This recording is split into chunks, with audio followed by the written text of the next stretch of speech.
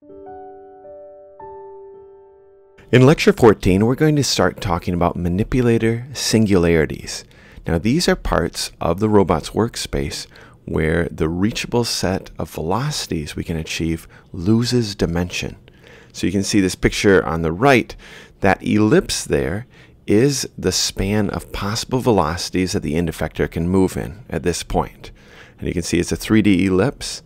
There are certain configurations where this goes from 3D into 2D or even 1D, and those are the singularities.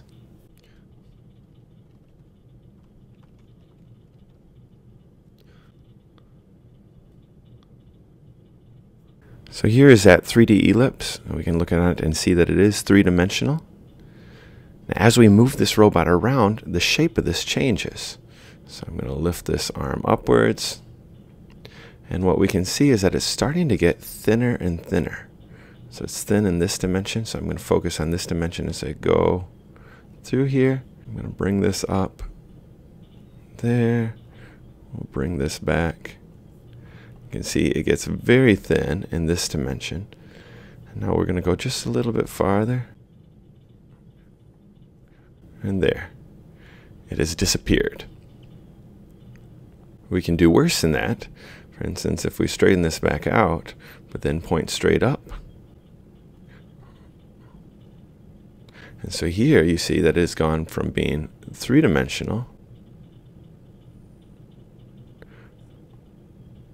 to being a single dimension. And that's because, well, first off, if I move the red joint, the red joint just rotates that point there. It doesn't change our velocity of the end effector at all. Whereas the green one, immediately, if I rotate this, it's only going to move the tip back and forth along the blue arrow. If I move the blue joint, it's also only going to move it along the blue arrow. So today we're going to talk about how do we find where these singularities are and why do they matter. Singularities are caused by the inverse kinematics of the robot. When placed at a singularity, there may be an infinite number of ways for the kinematics to achieve the same tip position of the robot. If the optimal solution is not chosen, assuming there is one, the robot joints could be commanded to move in an impossible way. Infinite velocity is not the only type of singularity that causes problems, and certain types of singularities can be more problematic than others. Some robots can be put in such a bad position that they need to be turned off, moved, and restarted again.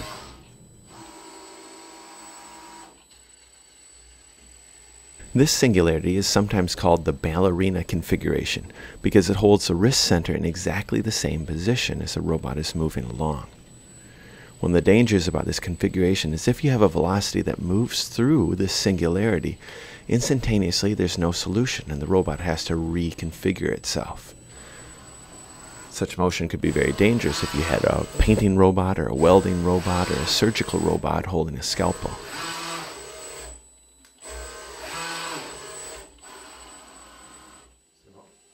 Another one we have is at the boundary of the workspace.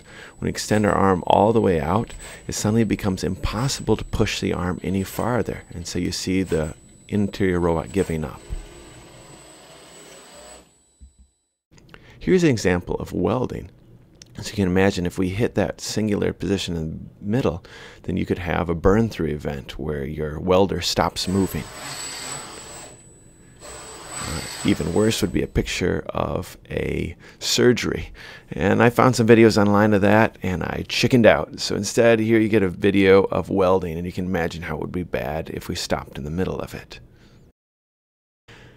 These video clips are from a universal robot, and I like them because my lab has a universal robot, and also because the kinematics of the UR robot have some of the joints offset, and so these singularities appear in different places. Well, you can find these singularities often if you're moving the robot and suddenly it does something strange when you're trying to move in a straight line. So here it's actually passing through a singular configuration, and it cannot instantaneously move along that velocity. Here in slow motion, you can see as it hits that point, it's trying to move in a velocity, and then if you're trying to do constant velocity, it can't.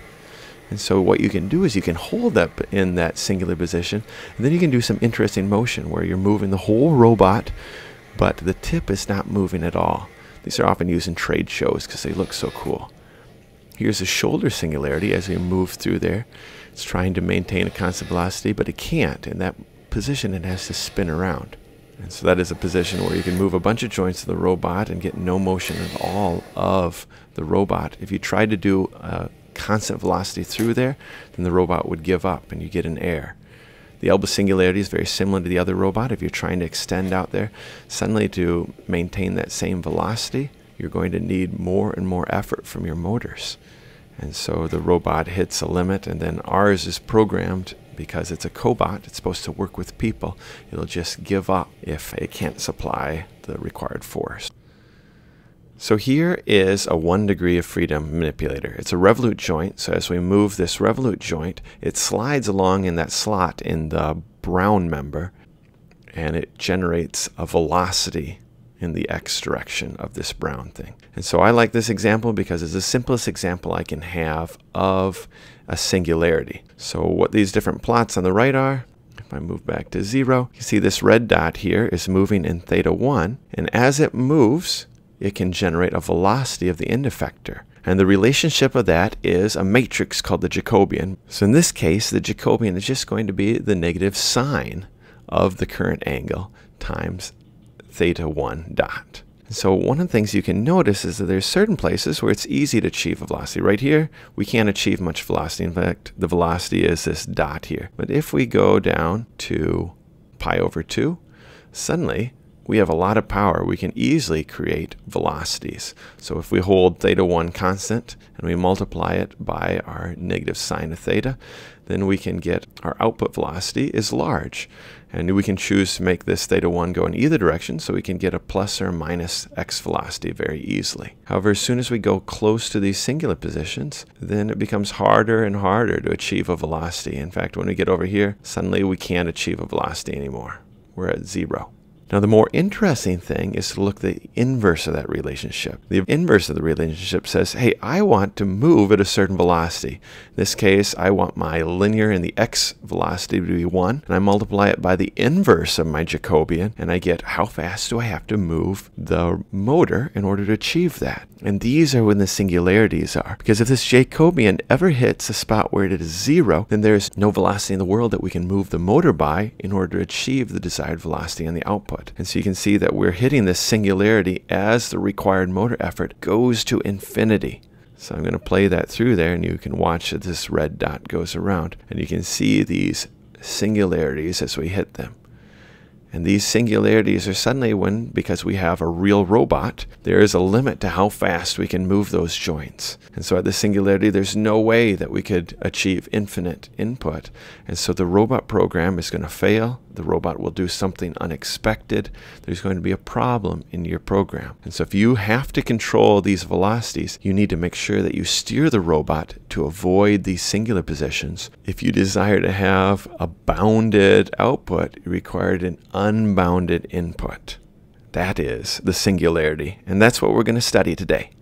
So remember, what the Jacobian does, it tells us how fast should our motors go to get our desired speed at our end effector. So we've got this 6 by n Jacobian because we've got n joints in a robot, our n degrees of freedom, and we get a Jacobian for each of our configuration, which the configuration, remember, is Q, and so our Jacobian of Q is this 6 by n matrix, and it defines the mapping that tells you how do I get from how fast the motors are moving to how fast the end effector is moving.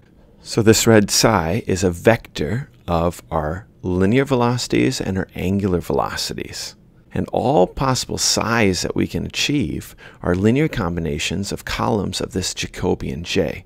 So we can split that J into column 1, column 2, all the way to column n. And each of these columns is just being multiplied by how fast that paired motor is going. When we talk about what are the achievable velocities, we're really asking is if this matrix J has an inverse. So it's important that we take a step back and remind ourselves of some linear algebra. Remember, a square matrix A has an inverse if and only if, can you supply it?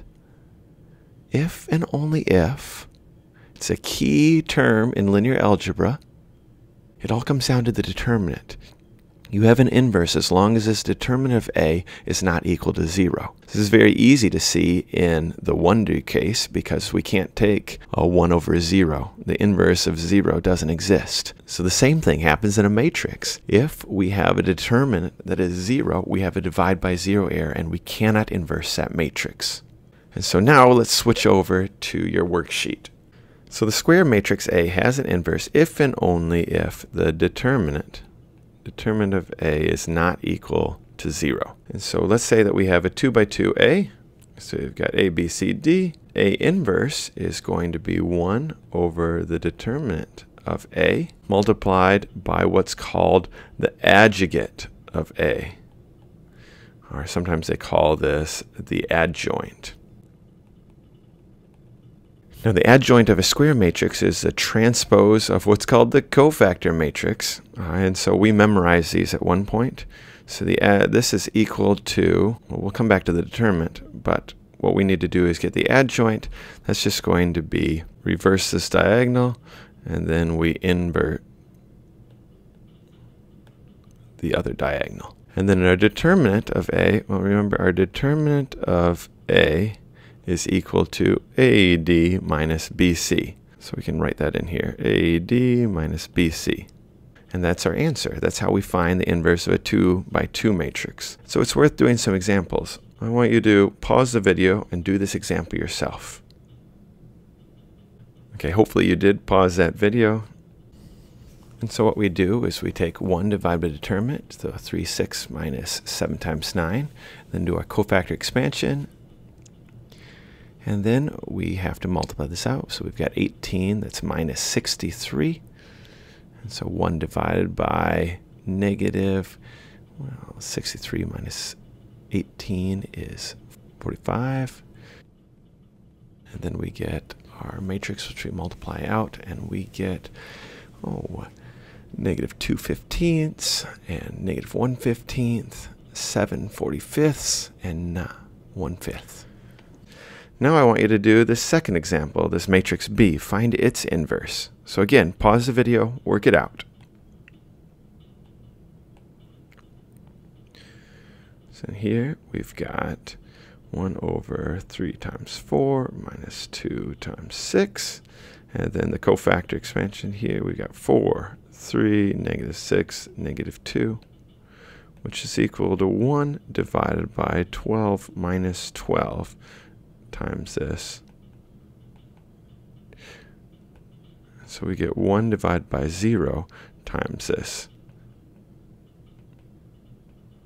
And so the answer does not exist because we can't divide by 0.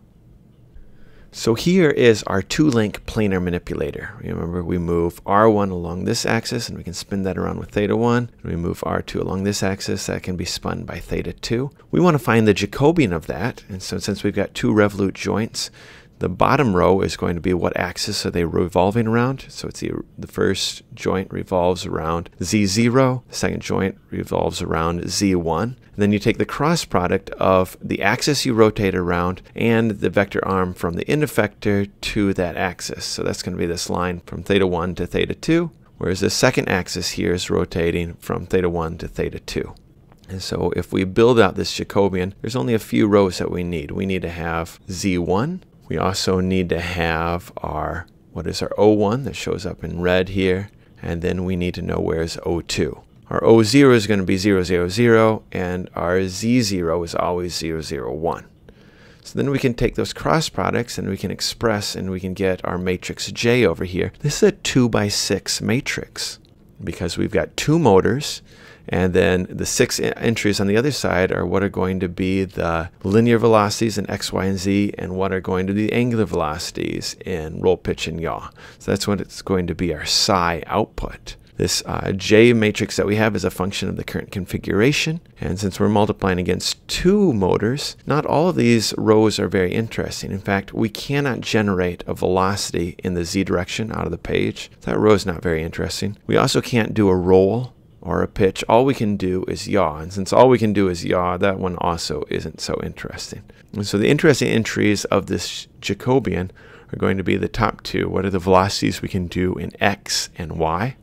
And that gives us our velocities on the outside that we multiply by our Jacobian by how fast our joints move. If then we want to inverse this and figure out how fast should we make our joints move in order to achieve some arbitrary velocity, then we have to take the inverse of that. And again, you can't take the inverse of a 6x2 matrix, but you can take the inverse of a 2x2 matrix. And so if all we care about is the velocity in x and y, then we can take this 2x2 matrix and then we can try to take the inverse. So whenever this is invertible, then we can achieve an arbitrary x and y velocities. It'll tell us exactly how fast we should move our joints. But there's certain configurations Q where that isn't possible.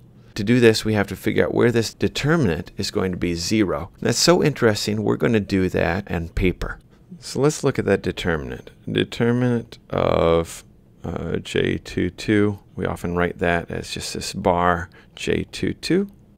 Let's do our first term first. We've got our negative R1 S1 minus R2 S12 times R2 C12. And we've got a minus, our minus R2 S12. That's multiplied by the quantity R1 C1 plus R2 C12. Let's multiply that out, and we get negative R1 R2 S1 C12 minus R2 squared S12 C12 minus minus up we get plus R1 R2 C1 S12 plus R2 squared C12 S12. Well, fortunately, we have some cancellations. And so this term here and this term here. And so now let's see if we can simplify the rest a little bit.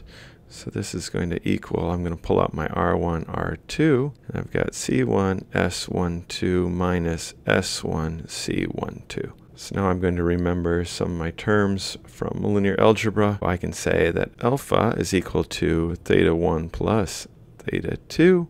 I'm going to let beta is equal to theta 1. And then I remember that sine of alpha minus beta is equal to sine of alpha cosine beta minus cos alpha sine beta. And that is exactly what I have here if I reverse the order of these two.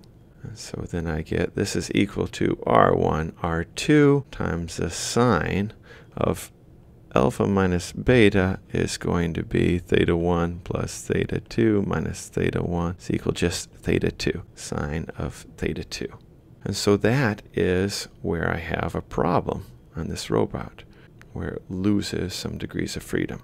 So we are uninvertible so it does not exist when theta 2 is equal to 0, pi, 2 pi, or anything k times pi, where k is in the set of integers.